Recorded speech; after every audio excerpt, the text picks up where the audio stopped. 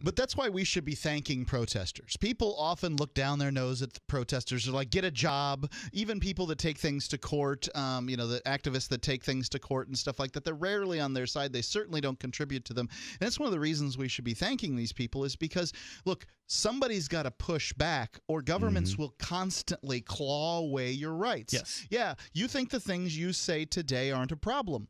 But wait until everybody stops protesting the other fringe issues that the government goes for. Then pretty soon some of the things you say will end your butt up in jail. And you'll be like, why doesn't anybody do anything for me? Because you said get a job. And that's what I did. I went out and got a job and I stopped protesting.